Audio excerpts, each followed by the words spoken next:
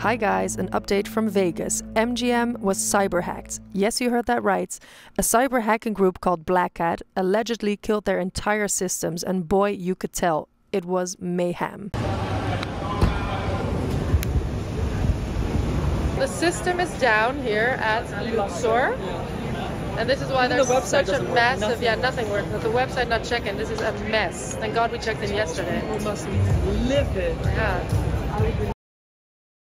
We're not experiencing this check-in madness. And we're already checked in. Yay! Yesterday when we arrived, there was like 3 people in line. I was like, oh hell no. Yeah. It's late, you know? And then I just went through the VIP and I was like, is there a line for babies? And they was like, no, you can go with the babies. But if this were to greet me, I would be pissed. I would go to seriously. And this didn't just affect the Luxor. All MGM hotels on the Strip were in the same boat. Complete and utter chaos. And mind you, they own multiple hotels on the Strip.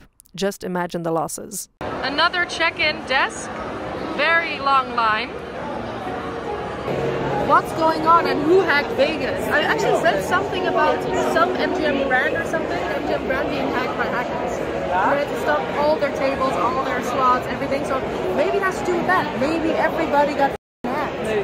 Today I had to give them my credit card details written on a piece of paper because their systems don't work. That's it. Okay, it's 9 a.m. in the morning. We're hitting the slots. Okay. Yeah, exactly. We're starting early, bright and early. We're gonna win it all back, okay? As one goes in Vegas.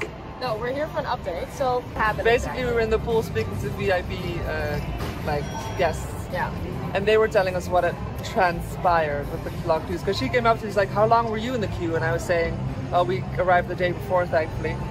So she explained that basically the Caesars and the MGM got hacked, like cyber hacked, and their whole systems were down. So the whole time that we've been there, the systems have been down. And the Caesars pretty much paid up a ransom of 30 million, and then they got robbed for another 45 million. And the MGM was asked for the same. Now, allegedly, they paid the 30 million, but they haven't got their systems back on. So anyway, allegedly, they got, they paid the 30 million, and we don't know if they got robbed for more, but their systems are still down. Like we just checked, it's still down. Yeah. And the guy, the manager, was also very stressed. Like he looked stressed. Yeah. There have been people in the queue for 2 days. They were supposed to check in on on Sunday, and they checked in on Tuesday. 2 days standing in a queue at reception. And they couldn't go anywhere else because there's 2 conferences in Las Vegas, so like the whole city is full. The whole Strip was just fully booked. That's also why our rooms were so expensive, actually. But unbelievable. So we're here for a hacking and a blackmailing. Yeah, and it's not like it's not in the news, like the main news, you know. We're trying to keep it on the down low. But the other states knew, like a daughter of someone in the pool who lives in Ohio had gotten a call like, hey, I saw on the news that systems are down. But it's not just here, it's worldwide. Yeah. MGM worldwide is down. So. Okay, you must be a pretty good hacker to get something done like that.